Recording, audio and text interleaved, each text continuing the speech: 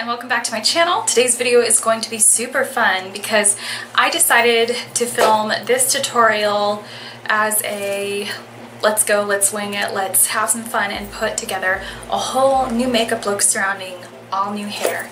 So some of you guys might already know that I had cut a lot of my hair off and shaved at the back, and I did the bright reds, I did the blondes, I did that raspberry dark purpley brunette when I moved back to California, and I was like, well, I'm still finding what color I want to be. I don't know if I ever fully connected to that blonde hair because I never fully ever do connect to blonde hair. I'm always very distanced from it. I don't see myself as a blonde person. I'm not a blonde person, so that might have something to do with it.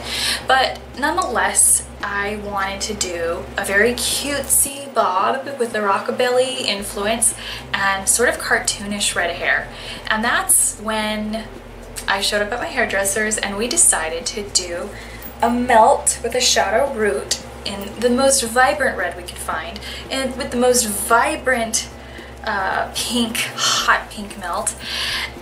And quite literally, my hair from head to toe has no more normal color in it. And I am growing out the bob, so I did remove like the thinned out like angle because the back is now all completely grown out. It's now a very cutesy, very wavy Monroe-esque bob. My hair is actually very healthy because it's not bleached to infinity and beyond. But I love this anime bang. I love this bob for now, but I still want to grow it out and have like a really awesome melt of color. But I love this. Like, the color is very melted. No more balayage. It's all like melt. It's perfect. I love it. So this is not where I was trying to get at. The first time I went blonde, I thought I really wanted to go blonde, but then I was like, if I could turn back time, I'd go a little bit more red, but I'm loving it. And I almost feel like an anime character with a wig on, but it is my hair. So yeah, and then so with that being said, because we kind of joked about the anime bang, how the animation bang always leaves room for the element of surprise and expression on a character, so that you can always tell what they're thinking, doing, or blah blah blah, whatever. So we decided to angle out the bang and get fun and funky with it, and so I'm now retraining my bangs. I showed up with a picture of sort of like a very boxy bob, and then I was like, I'm never on trend with hair because I've probably already done it before.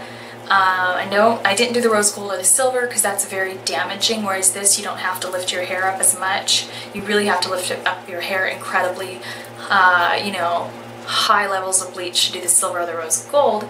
And so while I love the rose gold, it also has a dullness that doesn't quite pander to my love of being like, a richer than heck cherry red, basically what Lucy would have been back in her day, but then turning it into sort of a cartoon-esque thing today. So I definitely love it. It's very Japanese street style, very anime with the bang, but very classic and bobby, and almost like, I don't know, almost like a Black Widow-esque bob from Avengers. So I'm totally loving it. I love that the bob is now no longer has an inclination, so it looks more Monroe-esque, and will just continue to grow and melt. And so yeah, I hope that you enjoyed today's tutorial because I did take elements from rockabilly-esque looks and elements from anime looks as far as the face, the powders, and the blush and the highlighting is concerned. That's more of an anime influence.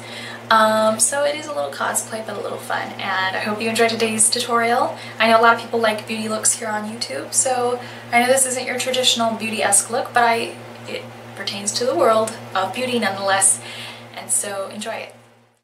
Okay, so to get started on today's look, we're going to go ahead and start from extreme dry scratch. Just got my hair done, so we're really going to recreate and a new look right here on camera. So I took my Skin Food Peach Sake Toner that I did decanter into this Andalou Naturals bottle, just because I like the spray. I use that to balance my pH level. I don't like using cotton rounds, cotton balls, or anything like that when it comes to using a toner, because you are literally balancing your potential hydrogen level, and cotton cuts that potential hydrogen, literally. So after that, I go to the Nip Fab Hydrate. This is the Dragon's Blood Fix Plumping Serum. And then I put on my Anti-Aging / Brightening Serum, which is the Miracle Age Serum from Thank You Farmer. My BareMinerals Brilliant Future Eye Cream. And then of course my Hairrr, this is the Wild Rose Sauvage 24-hour moisturizer with macadamia oil and Wild Rose as a vitamin C brightener. And then, so there is no sunscreen in our basics because that way I can use them for day or night. And then I'm going to go into my BareMinerals Primetime Brightening Primer just to create a little bit of a nice hydrated cushion and filter on the face, so our moisturizer and all that has something to stick onto and look radiant.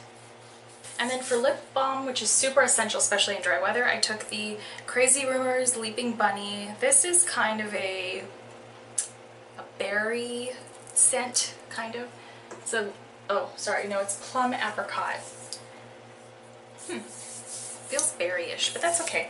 So anyways, for foundation today, I'm going to go ahead and take one of my personal favorite concoctions, and that is the BareMinerals Complexion Rescue.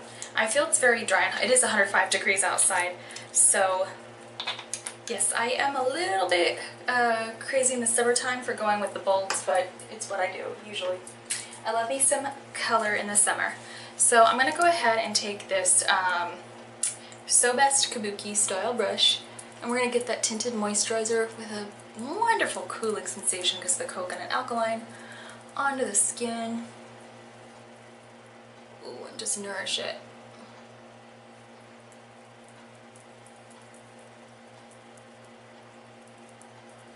I really recommend a tinted moisturizer in the summertime. The thinner the makeup layer is usually that's usually the best thing you can do in the summertime. It doesn't matter how bold, intense, or amazing the look is.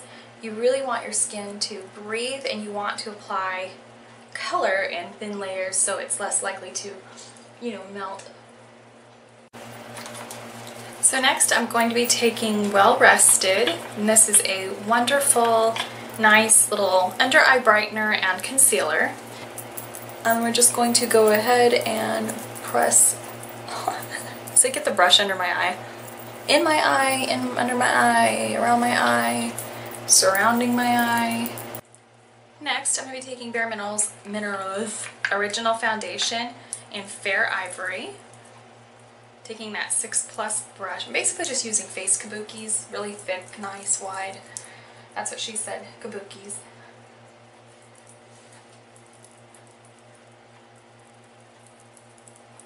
And buffing it into the face.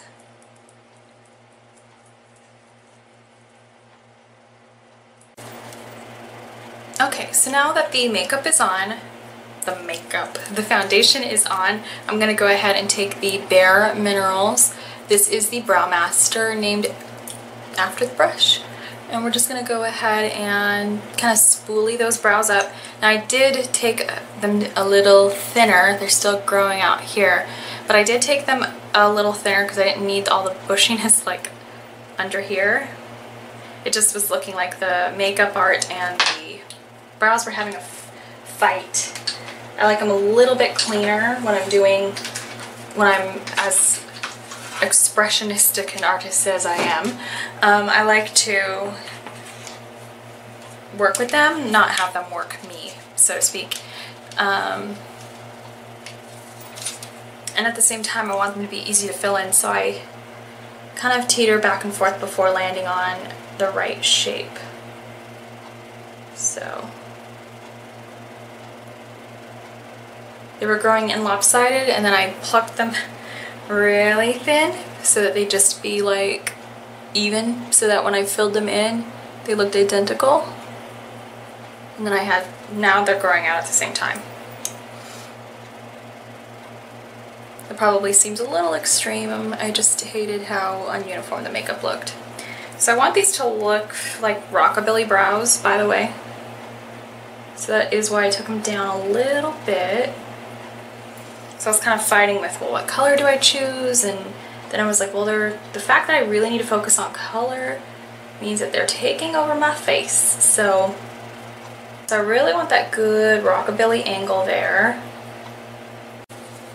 Okay, so now that the rockabilly brows are on, they could be thinner if I wanted, but we'll play with that for now.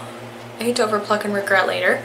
So I'm going to go ahead and take the Pure Hydrogel.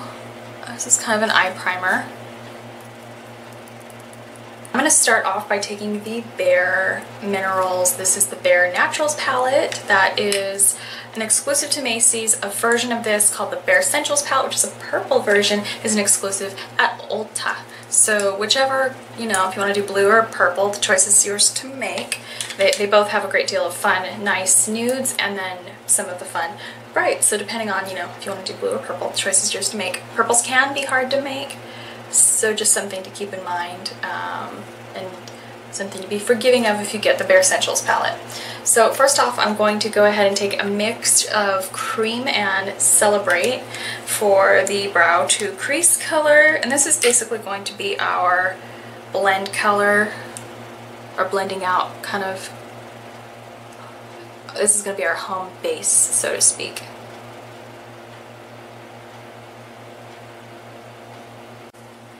So now I'm going to go ahead and take Pale Silk. This is a really fun, nice satiny crease color. If you were doing this look with MAC, this would be kind of like Shroom for the base color, and then the crease color would be kind of like Samoa Silk.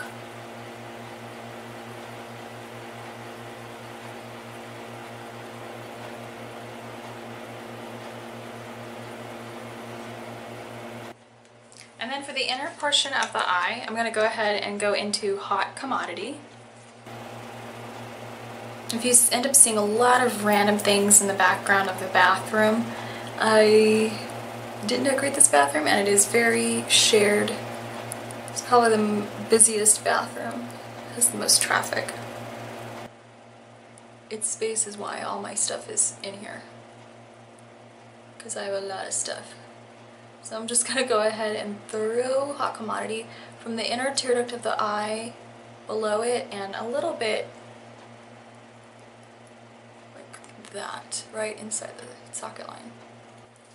And now I'm going to go ahead and take Stila's eyeliner in the shade Alpine. This is going to go inside the inner rim of the eye.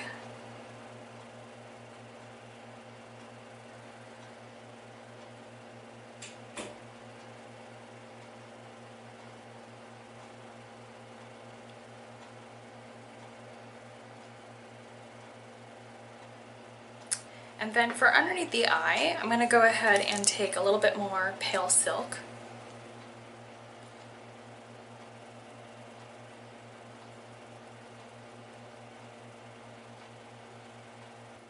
Now I'm going to go ahead and take a little bit of Cupcake, which is a BareMinerals loose eyeshadow shade.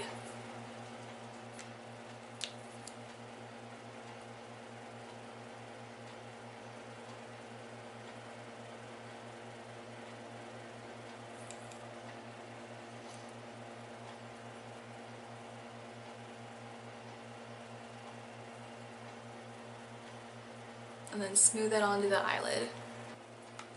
So now I'm going to go ahead and take a little bit of Mahogany, which is this dark shade over here.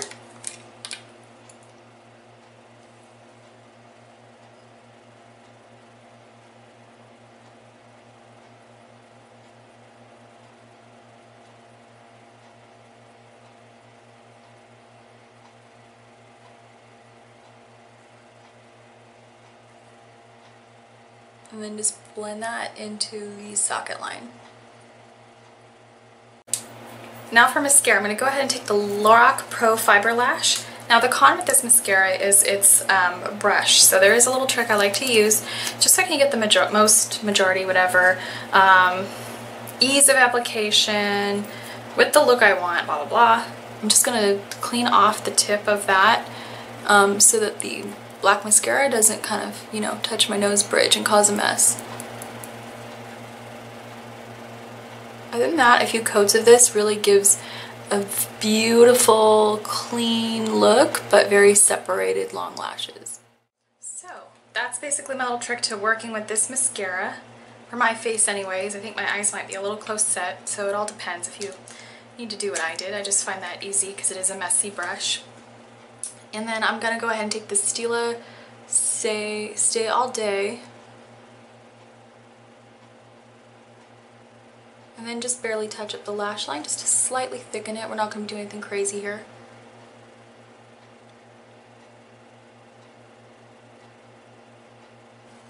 Okay, so the eyes are done. I think they are super fun. So I'm going to go ahead and take BareMinerals A Little Sun.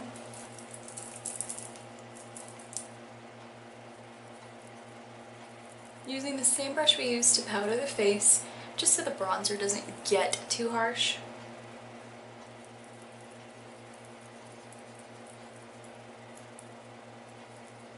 Sometimes foundation could look a little funny next to brightly colored hair, so I just like to kind of warm up the face so you don't see the pigment undertones as much in the foundation against like a permanent pigment. I'm going to go ahead and take BareMinerals Aphrodisiac Blush, and we're just going to go ahead and draw an X.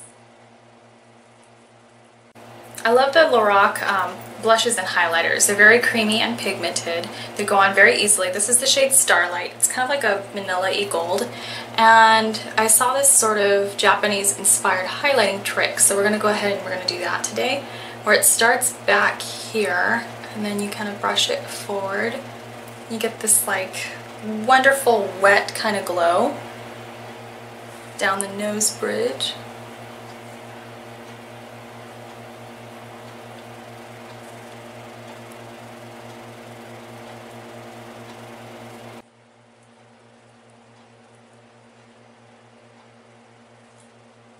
So I used to focus on highlighting quite differently to really brighten my skin tone, but I've managed to do a lot of that through skincare.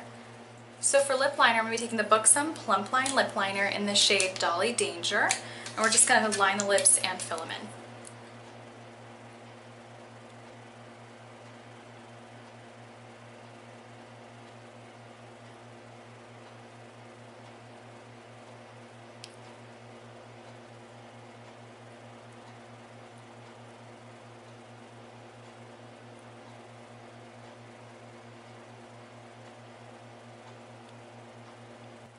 I'm going to go ahead and take Kat Von D liquid lipstick in the shade Berlin, and it's very bright rose.